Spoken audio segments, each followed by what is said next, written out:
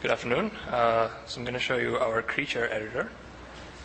And I'm going to quickly load up one of the creatures we have.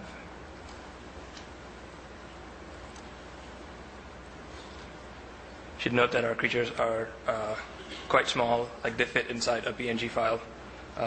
So they're in the order of kilobytes. So this creature is called Group. He has no legs. And whoever authored him already selected a paint script for him, as shown here.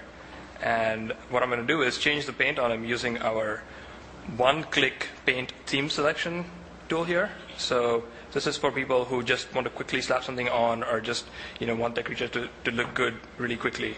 And what's happening here is when you select a paint theme, it's actually running the effects script and splatting down all those textures as the particles run along the surface of the creature.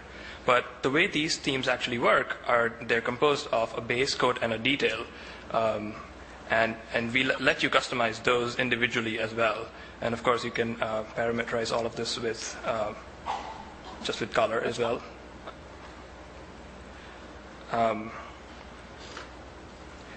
So here's some coats.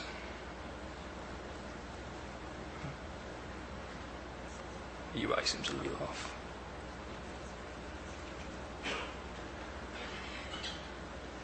See, I can change this guy's color.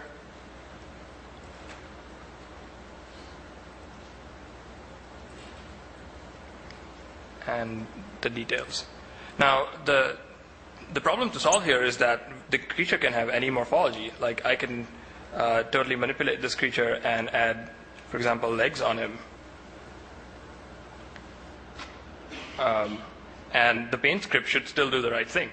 So just put some hands on him as well.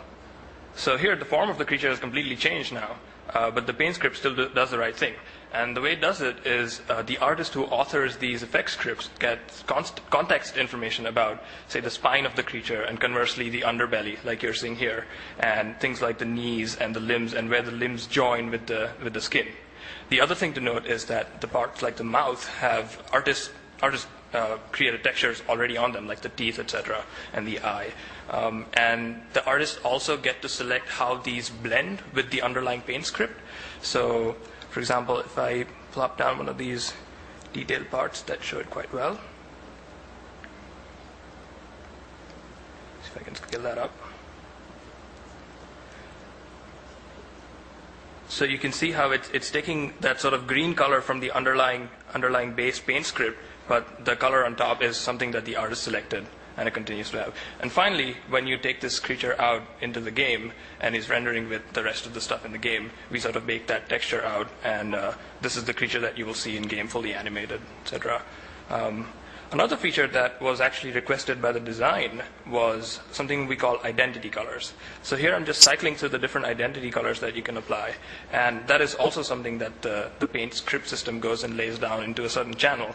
And what you can do with identities is differentiate creatures, such as NPC creatures or creatures belonging to different civilizations, but to the same species. So now I'm going to quickly pop into our building editor and show you